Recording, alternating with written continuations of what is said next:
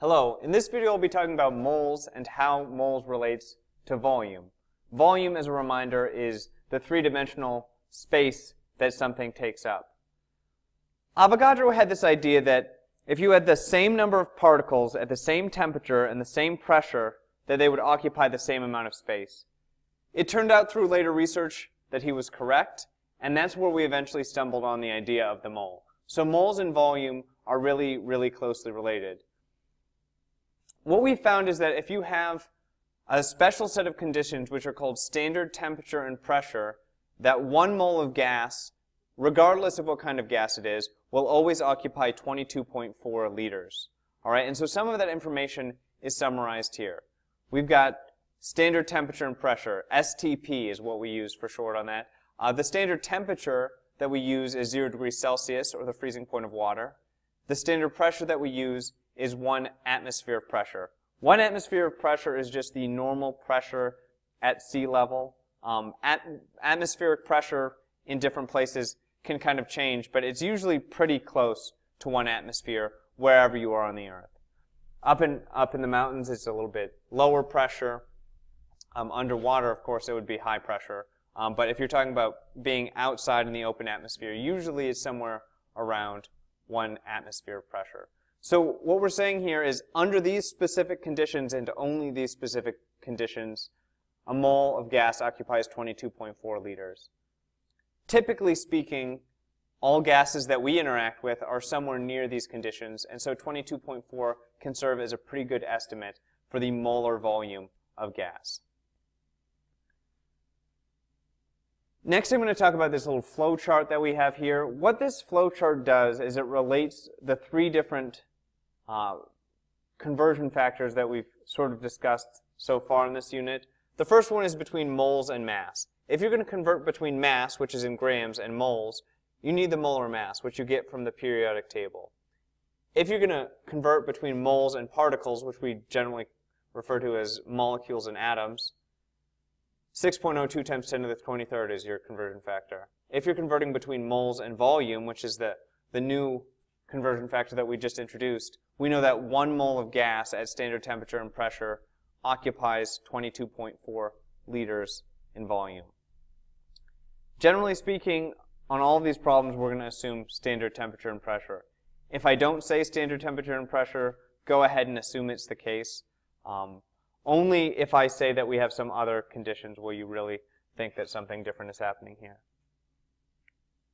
So I'm going to go through a couple examples of how this is used, and then we're going to do a couple examples where we mix all of these different conversion factors together. But first, let's just start with the new volume conversion factor.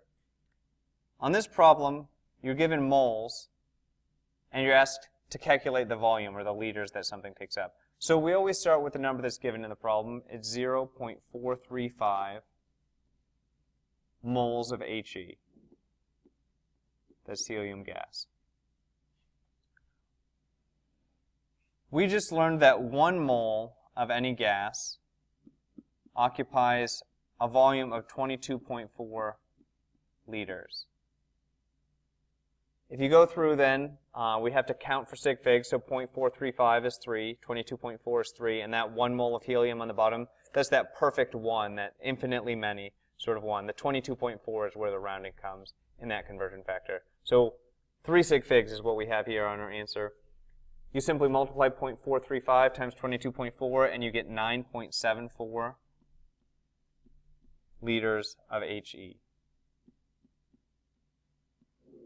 All right, so that was converting from moles to liters. Now we're going to go the other way. We're given 34.2 liters of oxygen gas. So that's 34.2 liters of O2. It's important here that you realize that oxygen gas is O2 because it's one of those diatomic elements. And so when it's in its natural state, it's going to have 2 oxygen atoms, not just 1. So 34.2 liters of O2.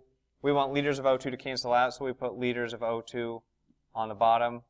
We're going to get into moles of O2. All right, and then that 22.4 number comes in again, but this time it's on the bottom because it always goes with liters. 22.4 liters in 1 mole. So this time we've got 3 sig figs with 34.2, and we've got 3 sig figs with 22.4. 34.2 divided by 22.4 equals 1.53 moles of O2.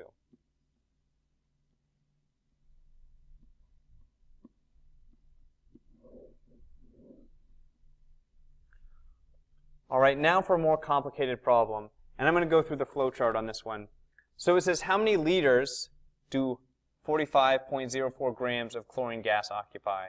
So we're going from grams in this problem to liters. So when we think about our flow chart here, we're going from mass to volume. Now you can see that mass and volume are not directly related. In order to get from mass to volume, we have to go from mass to moles, and then we have to go to volume. All right, so this is a two-step conversion. We use the molar mass to convert from mass to moles, and then we use 22.4 to convert from moles to volume. So in these longer problems, we kind of need to consider process before we get started because, as I said, they're a little bit more complicated.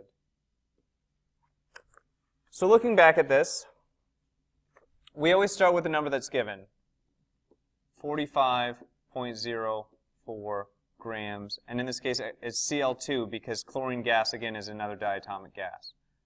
All right. So we need to go from grams to moles. So I set that up. Grams of Cl2 to moles of Cl2. All right. Then from moles we can go to liters. So I cancel out here. I put moles in the bottom, moles of Cl2 to liters of Cl2. Once you have that general thing set up, we need to find our conversion factors. We need the molar mass of chlorine to do this problem, so I'm going to calculate that now. Cl2 is what we're looking for. You have to look up the mass on the periodic table. That's how you get the molar mass. So it's 2 times 35.45. All right, and when you do that, you should get 70.90 for your molar mass. So there are 70.90 grams in 1 mole. 70.90 grams in 1 mole. All right, now going from moles to liters, that's the 22.4 is the conversion factor. So we've got 22.4 liters in 1 mole. Then we go ahead and we multiply across 45.04 times 22.4, and we divide by 70.90. That's 4 sig figs times 3 sig figs divided by 4 sig figs. So 3 is the smallest amount we have here. If you do that, you should get 14.2 liters of Cl2.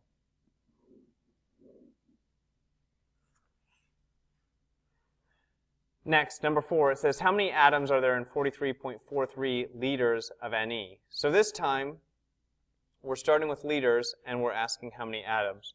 So think of that flow chart again. We're starting in liters, and it's asking how many particles, or how many atoms, which is particles. So to get there, what we have to do is we have to go from volume to moles, and then we go from moles to particles. The conversion factor from volume to moles is 22.4. The conversion factor from moles to particles is 6.02 times 10 to the 23rd.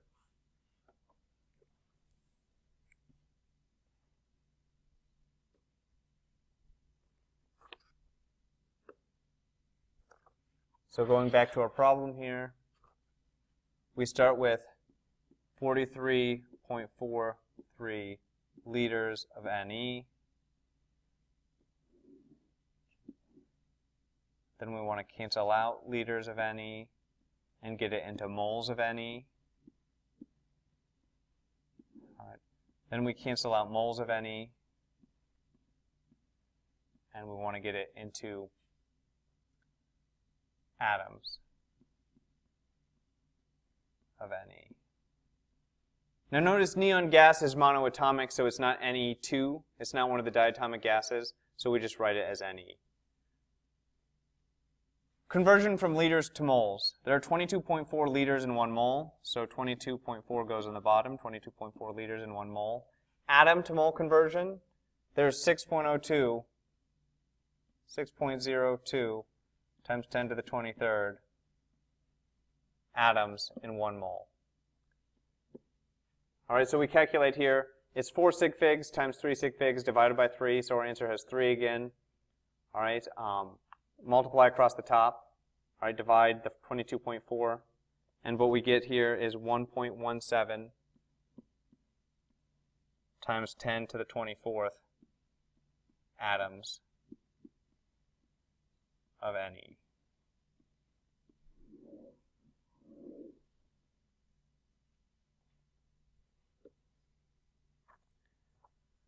Okay, I'm going to do just one more example, and then after that, I'll encourage you to look at the key online that has all of the examples, and if you have any trouble seeing why they work out the way that they worked out, you can come in and ask me. So this next one, it says, well actually I'm going to start here with one that's a little bit more complicated than number 1 on the back. We're going to do problem number 2 here. Problem number 2, it says, what is the mass of 35.4 liters of carbon dioxide? So we're going from liters, which is volume, to mass, all right, which is a two-step conversion. We're going from volume to moles first, and then we're going from moles to mass. All right. So to get that process started, we start with 35.4 liters of carbon dioxide is CO2. So you're still responsible for knowing how to come up with a formula based on the name on these things. All right, then we're going to go from liters of CO2, so liters of CO2, to moles of CO2. Okay, and now we're in moles, and we can cancel moles out and get into grams of CO2. So we want to go from moles of CO2 to grams of CO2, which is the mass. All right. Liters to moles, that's that 22.4 liters in 1 mole conversion factor.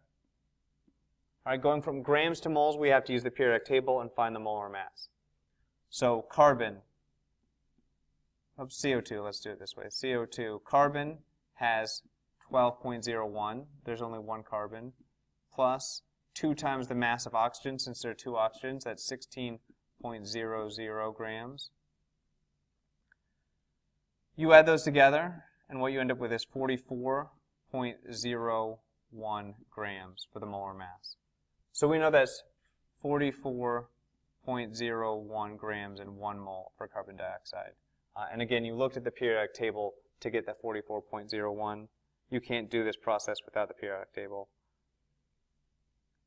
So what we're going to do here, it's 35.4 times 44.01 divided by 22.4. Again, we end up with 3 significant figures here because it's 3 sig figs times 4 sig figs divided by 3 sig figs.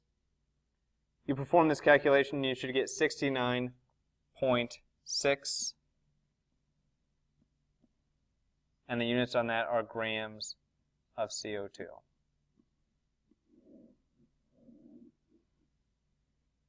Okay, as I said, you are kind of free to do the rest of these on your own. Make sure, though, that you check the key and see if you're getting them right, and if you're not, make sure you stop in and ask what's going on.